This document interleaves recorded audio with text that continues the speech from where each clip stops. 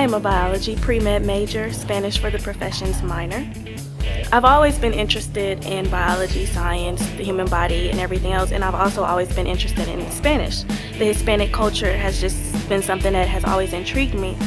My medical trip to Belize, it was a 9-day trip. I did it with AMSA, which is the pre-med association here in Truman, and so we worked alongside 2 doctors who were from Belize and just walked in the villages and knocked on doors and said, hey, we're going to be hosting a clinic tomorrow.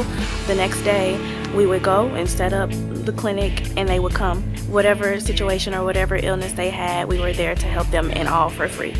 The area we were in was an impoverished area. I don't know, in the US we're worried about like, what am I going to wear tomorrow? But in that area it's like the children are excited to just receive a crayon or to just receive a piece of paper to color on or a sticker. So it was very humbling.